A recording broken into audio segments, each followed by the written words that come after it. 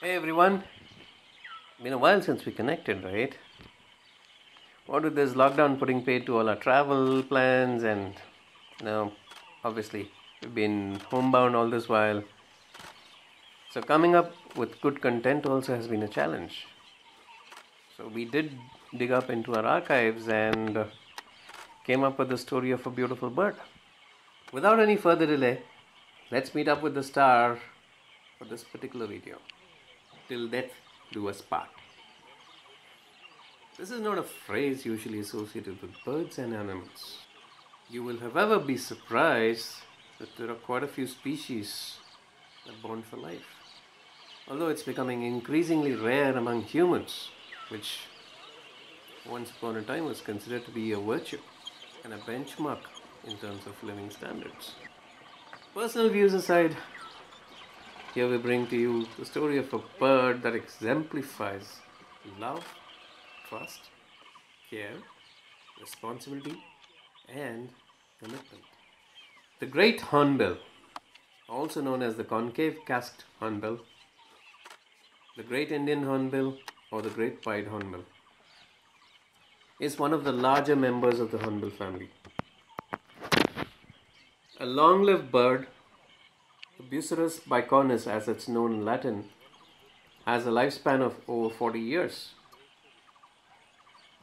and has in our past become a symbol of importance in our culture and rituals. Tribesmen in part of northeastern India use these feathers for headdresses, and hornbill skulls are often worn as decorations. Conservation programs have in the recent past attempted to provide tribes with feathers from captive birds and ceramic casques to substitute for the natural ones. Great hornbills are found in the forests of India, Bhutan, Nepal, mainland Southeast Asia, Indonesian island of Sumatra, and the northeast region of India. The distribution of species is fragmented over its range in the Indian subcontinent and in Southeast Asia. In the subcontinent, they are found in a few forest areas in the Western Ghats and the forests along Himalayas. Thanks to us humans, deforestation has reduced their range in many parts of India. The Great Hornbill is a large bird, about 37 to 51 inches long and about 60 inches wingspan, with an average weight of between 2 and 4 kilos. The males usually weigh around 3 kilos, whereas the females about 2.5. Females are smaller than males and have a bluish-white eye, while the males have red eyes. They also have prominent eyelashes. The most prominent feature of the hornbill is the bright yellow and black casque on the top of its massive bill. The casque appears U-shaped when viewed from the front, and the top is concave, with two ridges along the sides that form points in the front. Whence the Latin species epithet bicornis, which essentially means two-horned. The back of the casque is reddish in females, while the underside of the front and the back of the casque is black in males. The casque is hollow and serves no known purpose, although it's believed to be the result of sexual selection. Male hornbills have been known to indulge in aerial casque butting, with the birds striking each other in mid-flight. What a magnificent sight it would have been just to see them do this. The male spreads the preen gland secretion, which is yellow, onto the primary feathers and the bill to give them a bright yellow color. The commissure of the beak is black and has a serrated edge which becomes worn with age. The wing beats are heavy, and the sound produced by the birds in flight can be heard from quite a distance. The sound has often been likened to the sound of a steam engine starting up. Listen in and let us know what you think down in the comment section.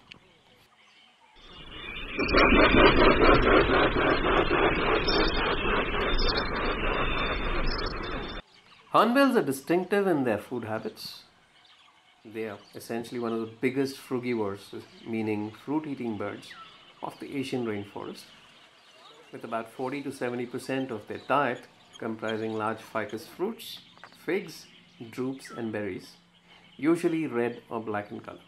They are also picky eaters, as they prefer juicy and sweet fruits of sizes larger than 10 mm in diameter. The availability of these fruit trees thus defines their behavior, physiology, and abundance in a given habitat. They also feed on small insects, lizards, frogs, and snakes during their breeding season. Owing to their diet, hornbills have a great ecological significance as they play a very important role in dispersal of seeds and subsequently regeneration of forests. Hornbills are considered an umbrella or a keystone species as they are mainly found in undisturbed natural forests. As they swallow the fruits, the seeds are not ingested along with the flesh but are regurgitated back while the tiny fruit seeds are passed out with their droppings. They travel great distances in search of fruits, leading to dispersal of seeds over a wide area, playing a critical role in maintaining the structure of an ecological community.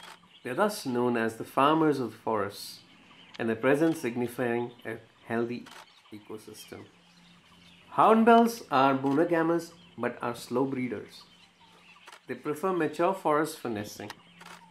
Large, tall, and old trees, particularly emergents that rise above the canopy, seem to be the preferred trees for nesting. During breeding season, which is usually from January to April, great hornbills become very vocal. They make loud duets, beginning with a loud cock, given about once a second by the male, to which the female joins in. The pair then calls in unison, turning into a rapid mixture of roars and barks.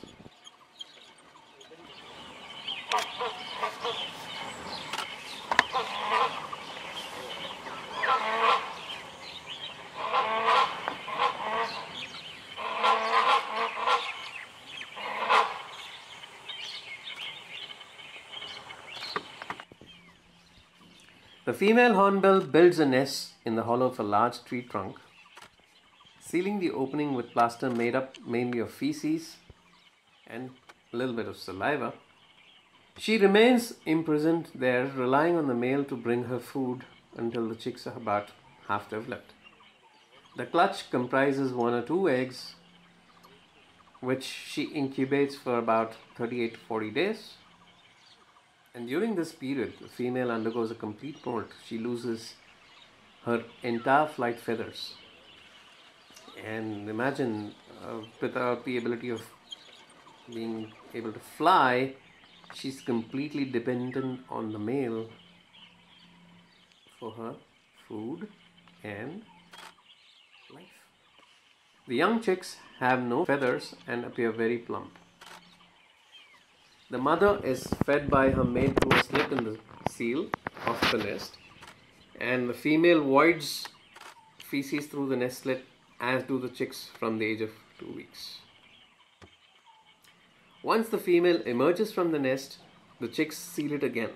Like I said earlier, the trust plays such a critical part of this phase of hornbills' lives. The females and the chicks are completely dependent on the male for food. Imagine how it would be in a typical human scenario.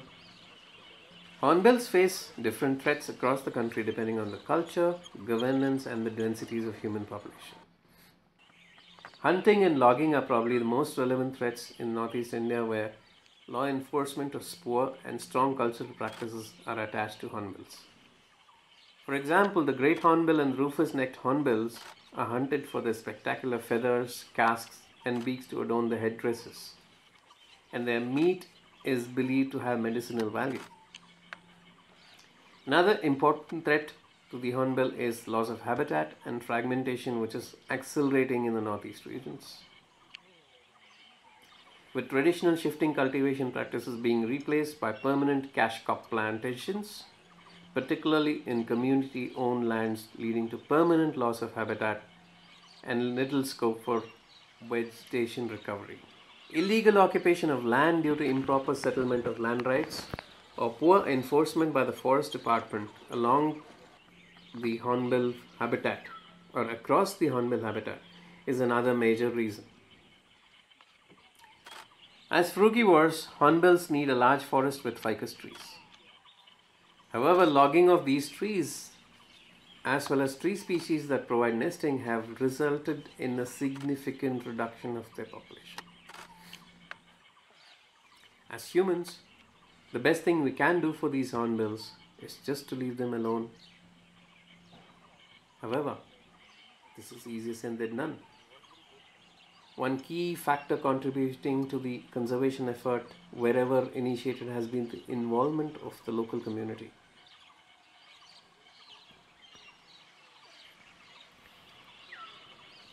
As humans, the best thing we can do for the hornbills is to just leave them and their environment alone.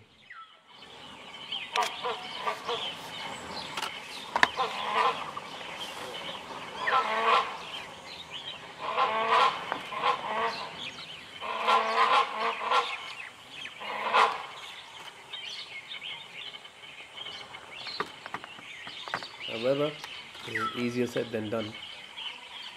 One key factor contributing to the conservation effort's success wherever it has been initiated has been the involvement of the local community. Awareness and training sessions to help educate the locals about the value of these magnificent birds through their lives, both from a commercial perspective in terms of being able to draw wildlife tourists and the reputation of these birds as the farmers of forests enriching the environment, which is critical for these people to survive, has made a significant difference. We are hearing plenty of stories where local people, especially the youth, keep close vigil against poaching by helping the forest department in preventing illegal felling of nesting trees and preventing other youth from their community from joining poaching ranks. They also strengthen the forest habitat by engaging in wildfire prevention and planting trees. They also ensure that human interference is restricted during the nesting season, which normally begins in December-January. As a result, we are seeing an upward trend in the numbers of these birds, especially in South India, in the Atirapalli, Vaidchal, Nelliampatti forests. Shoot these birds all you want with your camera and carry back a lifetime of memories. Let them live their lives and help us live our lives in a healthier and happier environment. Remember, hornbills have no predators other than human beings. So it's up to us whether this magnificent bird continues to be a part of this world or just becomes a museum display. Thank you for listening, and we hope to be back with a new content very soon. Till then, stay home, stay safe, stay happy. Thank you.